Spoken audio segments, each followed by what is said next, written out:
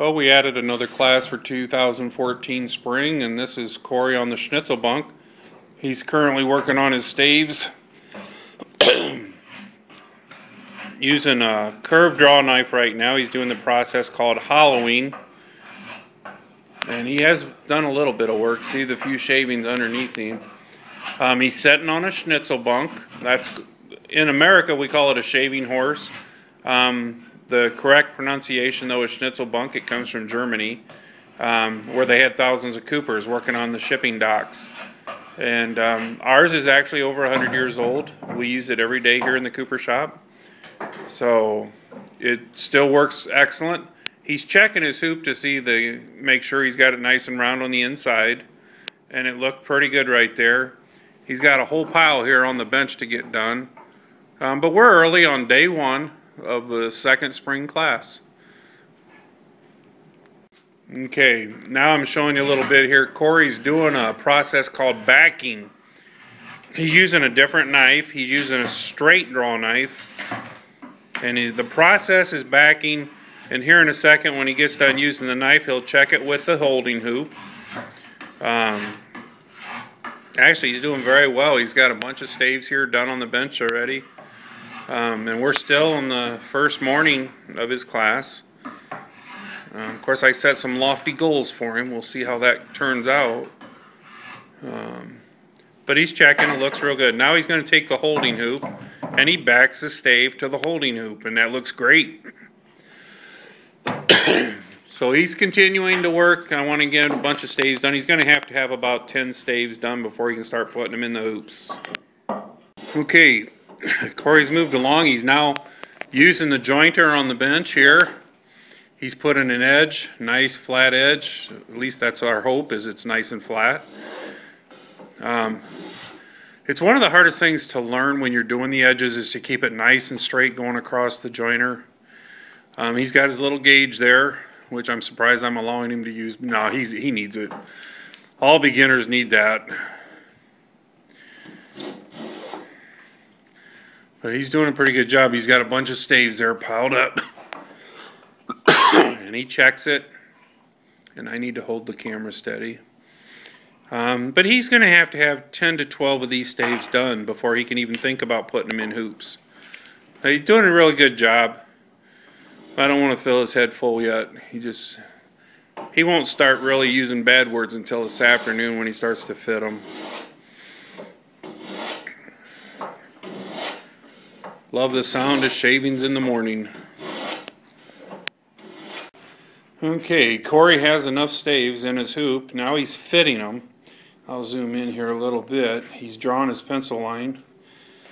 But all of these have to have no gaps. So what he's doing is he's carefully marking it. Man, I hate coughing all the time. But he's drawing a fine line there, and he's going to have to shave that off, and then he'll fit it. But he'll take it over here to the joiner, and he'll put it on there, and he's going to pull back a little bit and then lock his wrist and go through. Makes 3 or 4 passes there, and then he'll bring it over and put it in, and yeah, you're rounded. He's very good at rounding, folks. He's getting very good at that. If we were seeing which one could round the most staves, Corey's got that pretty well in hand.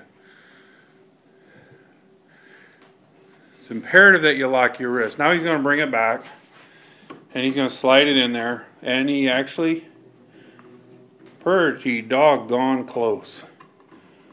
How is it on the backs? That looks good. Awesome. Awesome. Applesauce, whatever. Now he's going to move his clamps around so he doesn't drop his bucket into 1,000 pieces, and do the next one.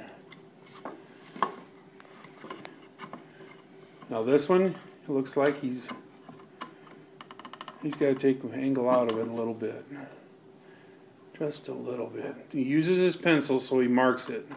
All beginners, I would suggest you do that, because you get over to the joiner and you forget which way you have to go. Couple more and you'll have the hoop on. Right. Corey actually has his bucket in hoops. He's tightening the metal. These are called holding hoops. And he's getting it down nice and even. Love the sound of a Cooper shop in the morning.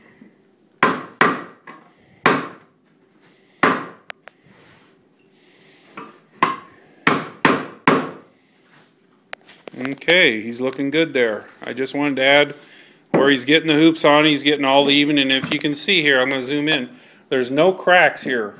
If I turn the bucket, you don't see any cracks along these seams. And that's what you want. He's got to do a little scorp work, and he's going to have to use a spoke shave to even some of those out, but it's going to end up looking really, really sweet. So far, good job. Okay.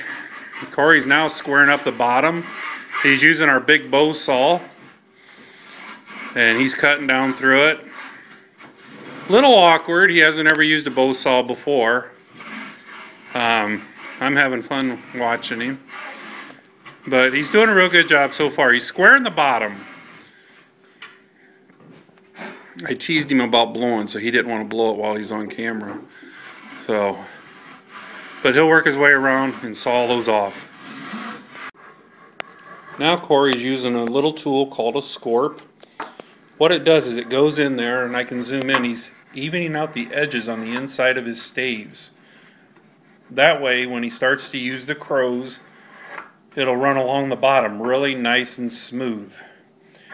And then this is at a point when you start to see your bucket being close to bucket shape. And it always encourages people when they're building a bucket to start seeing some kind of a bucket shape so they know that they're making progress. And he's doing an excellent job on his bucket here. See, you can, even in the camera, you can see the lip. It actually goes the whole length of the bucket. But he'll go in there with that little tool and he'll scrape that out. And he'll feather it into the other stave so that it's still nice and smooth. But this tool is called a scorp. He's hollowing out the inside of his bucket with it. And right there he's using a small one, and right beside him here is the bigger one.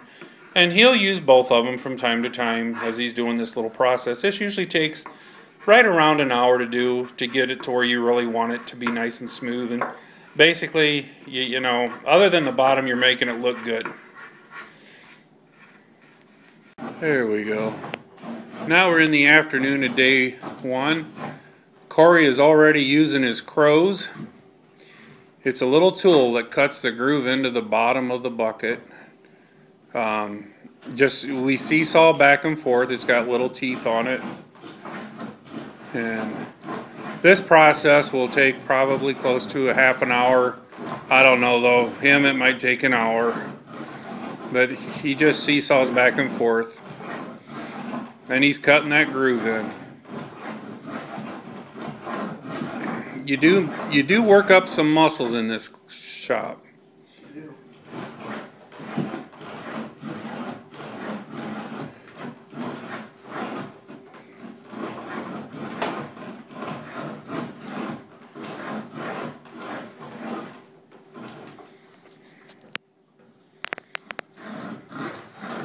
What he's doing is he keeps looking for the depth.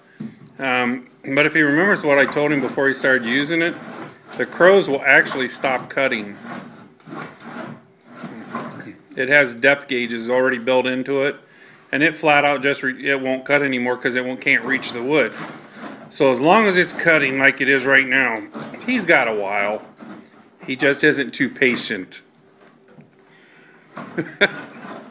I can't laugh because then I jiggle. Okay, we're working again. Corey's now working on the bottom. I'll pan back here and show you. He's got the groove. You can see the groove all the way around the bottom of his bucket here. And so now he's carving the bottom, putting a little tapered edge on it all the way around, doing it nice and easy. Doesn't want to chip it out, basically because he doesn't want to start all over. But so far, I've really enjoyed this one-on-one class. I've never done one like this before, and it's been really nice, interesting, and has gone really, really well. I had a really good time today. The day is winding down. Corey has his bucket, the bottom in his bucket. Now he's trying to use a scorp.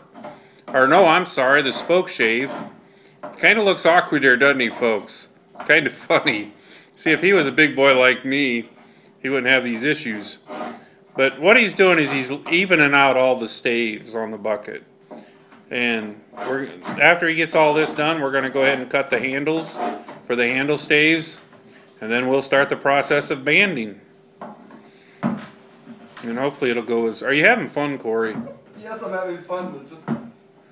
Oh, I never heard anybody whine so much about sitting on a schnitzel ball. Look at him, guys. He looks like a jockey sitting on a horse. He's pinching his leg. Now, see, he doesn't like that because he pinches his legs. He's going to be so sore the next couple days.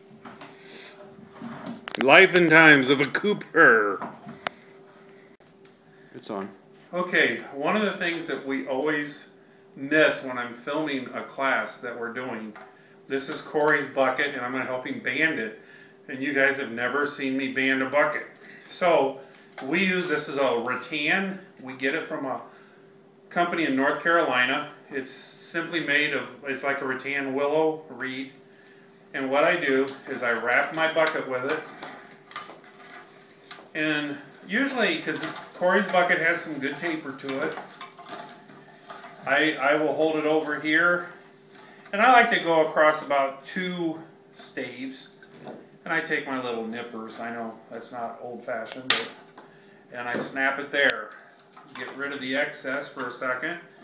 And I'll hold it sideways here so you can see what I'm doing. What I do is I lay the bucket on its side here and I pull them by hand. And I take a pencil mark right about the midway, go across both of them. Now what I'll do is I will cut a little mark and I'll go about halfway. Basically what I'm going to do is I'm going to make a lap joint and that'll fit on the bucket. This bucket will have 4 bands to it. So real quickly, I use a razor knife, but you can use whatever knife you want that's sharp. What I do is I'm thinning the end because they're going to lay over each other. It's a lap joint, so they're going to be over and under each other. So I thin it out just a little. Doesn't have to be a whole lot. Careful, don't cut your fingers. I still have a mark. And I take my blade and I just kind of easily work it in part of the way down, and then I back cut. This is very important. I'm right-handed, so I hold the willow in my left and I scrape it a little bit, and you want to go just beyond halfway. And there you go. That's the first lap joint. Now for the second that we need to make, the mark is already here. So what I do, this was my first, I just simply flip it over. Go through the same process. I shave it a little bit. And now I'm just going to make my back cuts real quick. Go just a little bit beyond halfway. And make sure there's enough cut behind. Now, what I do, as you can see, there's 2 lap joints and they just intersect like that, and that creates a tight band. I put it on my bucket and I push it on. Now as you can see, I want this first band to be down here. So I just simply take it back